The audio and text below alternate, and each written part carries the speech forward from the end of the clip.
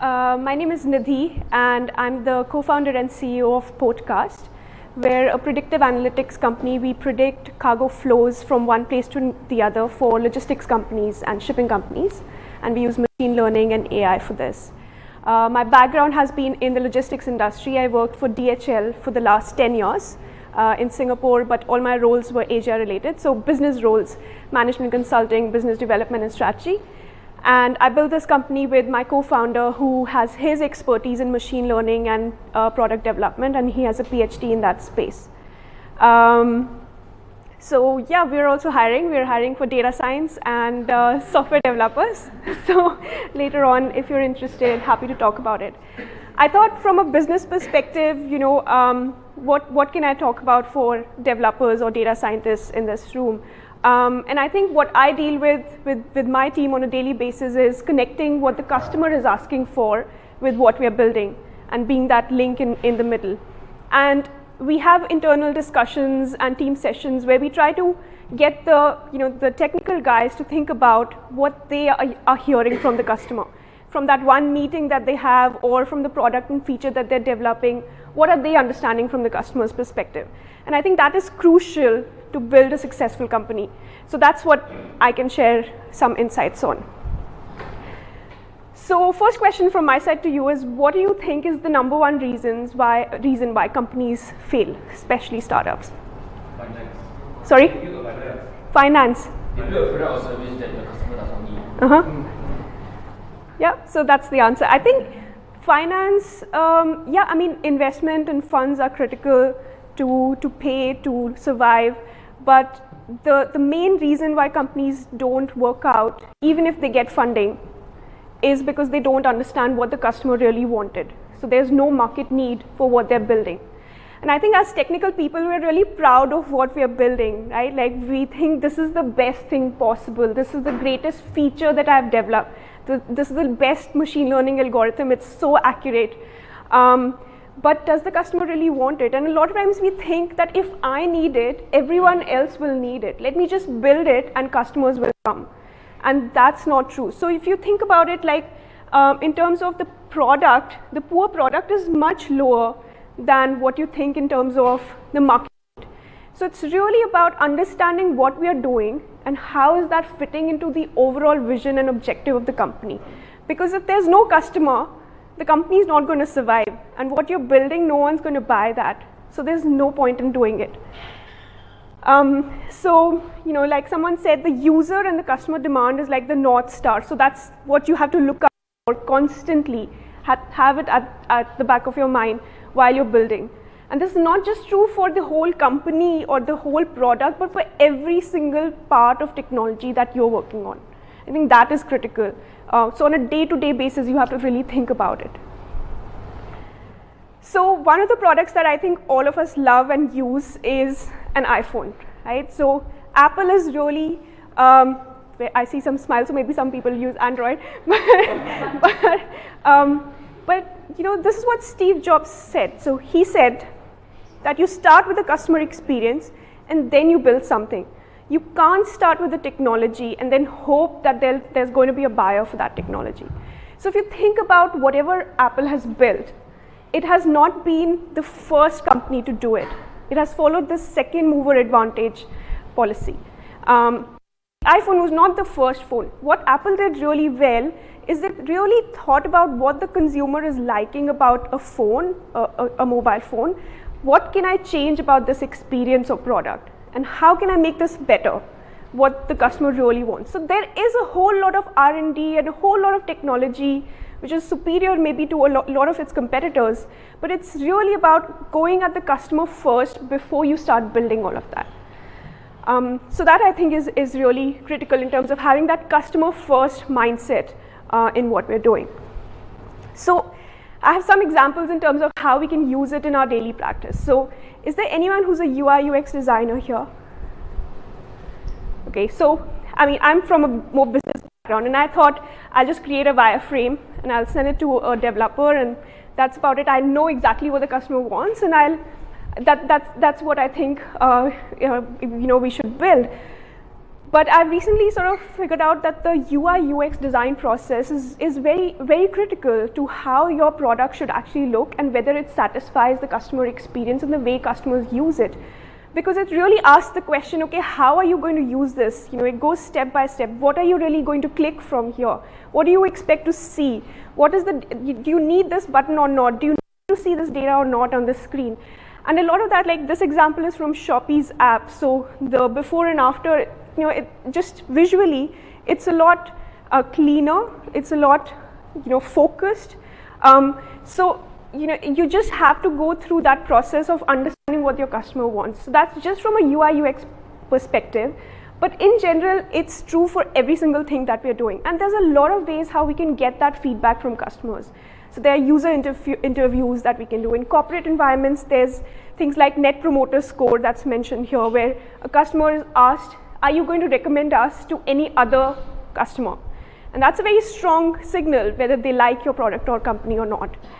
So that's how Net Promoter Score is calculated. Are you going to be a promoter for us or not? So there's a lot of mechanisms you can have in the company to get customer feedback. The other thing that's interesting is just to get data and then to do that analytics and data science behind it to really figure out if the customer is actually using what you're saying. So Google Analytics could be one. I think this is interesting because there was a time when fidget spinners were a rage, especially in the US. You know, there were, because I'm from shipping and logistics, there were containers full of fidget spinners which were being sent from China to the US. And I don't know what people were doing with it, but that was a rage. And you can see that spike. So if a company now wants to develop a fidget spinner, they're not going to get that spike suddenly because of that. You know, there needs to be data to show that the customer is actually requiring that. Another thing that I really like is win-loss reviews. So every time a customer is won or a customer is lost in the company, what I think really makes sense is to get the whole team, including the technical guys, just sort of in a meeting and try and figure out why did we actually win this customer? Why did we lose this customer? Because there might be like one little feature that we thought that the customer wanted, which, you know, any developer could have built very easily. But we did not really think about what the customer really wanted. So it's always good to, after you win or lose a customer, take stock of what have we learned from this and how as a team, including the technical people, we can do this better, make the product better.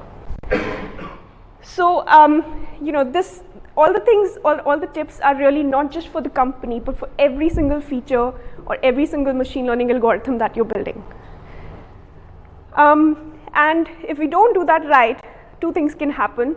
One is that we lose the customer. We don't get that right customer experience. And it's really expensive to lose a customer for a startup especially. It's much easier to sort of gain the customer and retain the customer rather than to manage a lot of churn.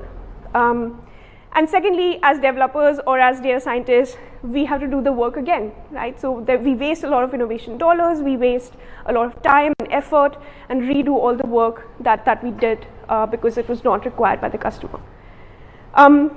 A point to note is that this is different from being agile. Of course, we want to be agile. We don't want to build everything and then not think about iteration. So this is different from the iteration process. This is really about even the first thing that we build, we need to have the customer in mind before we start building it. It can obviously go through multiple iterations.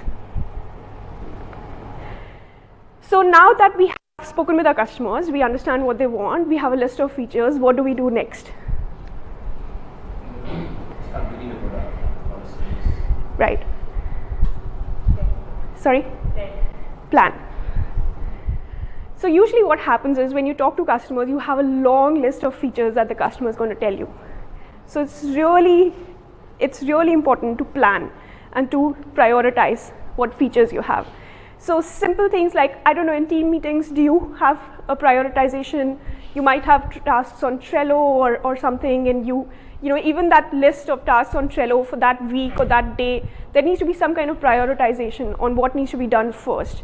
And it, you know, simple things about how much effort does this task take or how much impact is it going to bring and stuff like that. HubSpot actually has this interesting way of prioritization. They say that the customer sort of features or customer things come first, Then come things that the team is interested in. The team priorities come next, and any individual priorities come after that. And that's sort of one of their values in a code of conduct book that they have. So that's interesting. Y Combinator partner, he said, when you try to think about features that you're building, focus on sort of those 10% which will get you 90% of the impact. So the lower the effort, but the maximum the impact is what you should be focusing on.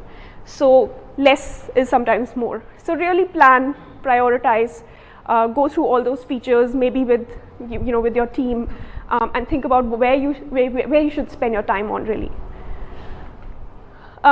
Okay, so now we've spoken with the customers, we know what features to build, and we've built it, and we've got a customer. Is that it? What comes next?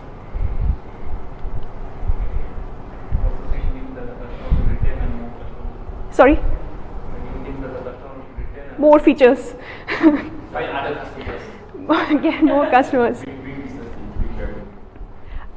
So the point I wanted to make here is that the entire customer journey is where each of us as a technical person is involved in. Every touch point to the customer matters. So sort of the first phase where we're hunting for a customer, we're pitching, we're trying to get a subscription for the customer or getting them to buy. It's sort of like dating, so you need to make a good impression. And once you get the customer on board, then it's a marriage. You can't just stop thinking about that person anymore, saying, I'm going to go after my next customer now. So you have to try to retain it. You have to work on that relationship. You have to think about how we can expand from this customer. So in startups, there's this whole concept of land and expand, and that's what investors like. That's what anyone wants, that you spend little dollars with the same customers and get more revenue with them. So what I've tried to say here is that through every process in the journey, there are things that all of us as technical people could do. So in terms of the hunting, yes, it is a salesperson's job. The sales guy is the one going out there finding customers. What can the rest of us do? Comes back to our profiles. Writing a blog or having that. The customer might want to see who are the people working in this company. What kind of profiles do they have? Just having an updated LinkedIn. Or word of mouth is the best way to get customers. So when we go out and we say we work for this company and this is what we do and this is what we like about it, that's the best way how we can get customers. So everyone sort of is a salesperson, and that's something we should not forget. Then in terms of pitching, a lot of times the salesperson might not be the best person to do the demo. Of course, that's what his role is, but a lot of times there must be a technical person who could support the salesperson. And that's where we can play another role as well. In terms of subscription, once we get the customer, again, the win-loss reviews that I talked about. And I think if this is something you can initiate in your company even, I think that sort of brings the whole team together and gets all of the team members aligned on what gets us customers and focused on what we're doing. The other thing we try to do is have a technical lead per customer. So not just a customer, sort of salesperson, but a success lead from a technical perspective, so that if there are any issues about that customer, that's the guy or girl who's focusing on that particular customer. And then it's about retaining the customer, figuring out what they're liking about the product, what they're not liking, really fixing their issues as soon as possible. Not again forgetting about them and going after your new customers, but really thinking how do we get them to stay with us. And then expanding with them in terms of more products, more users, or more volume that they're spending. So, like if you're using a product, every single touch point you have with that particular company or product is what you remember. If the customer service guy did not really respond to your call, the email that you got from the customer, got from the company is not really interesting or not really nice or polite. So everything that we do matters. Every meeting that we attend with the customer, every phone call that we take with the customer, we need to be planned, even from a tech perspective. So towards the tail end, it was all about retention, right? So whose job is it to retain the customer? Everyone. I have 2 examples here of companies who deliberately put the retention, yes, amongst everyone, but specifically amongst the technical teams. So there's Kayak. What they did, they had a red telephone line in the middle of the floor where the technical guys were, the developers were sitting. And every customer sort of query used to come to that call, to that phone. So the developers were the one picking that up and hearing what the customer's problem is. The first time you hear, okay, this feature is not working or this bug is hitting when I'm opening this website, you're like, okay, fine, whatever. Let's focus on what we're building.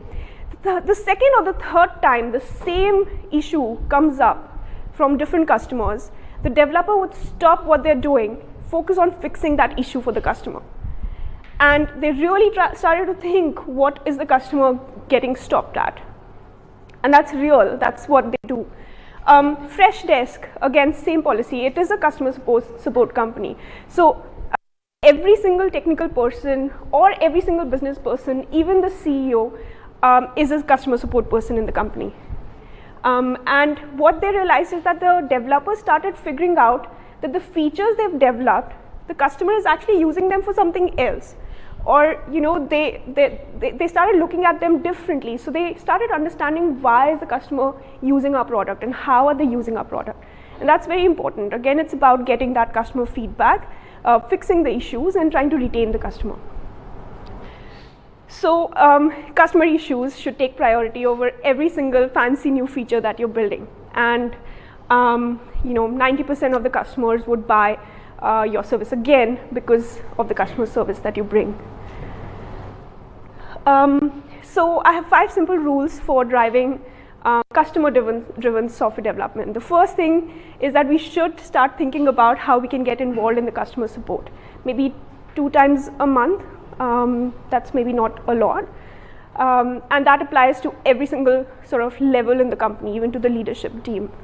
Every single person needs to talk to the customer and hear what the problems are. So customer requests need to be handled ASAP. And every time when you're prioritizing what you are doing or creating your Trello plan or your sprints, think about what the customer's requests are. A lot of times in sort of product meetings, there's no one from a customer perspective involved. So I think that's something that as the companies grow larger, we should think about getting a customer success person or a customer representative into those product meetings so that that person is able to bring some feedback about whether this sprint is actually making sense from a customer perspective or not. And then whenever you're working on features, think about what's the impact that this feature is going to bring. And also, will it help to keep the customer or make the customer successful for our company? So simple things that I think all of us as technical people need to think about while we're developing the magical code that we are. Thank you.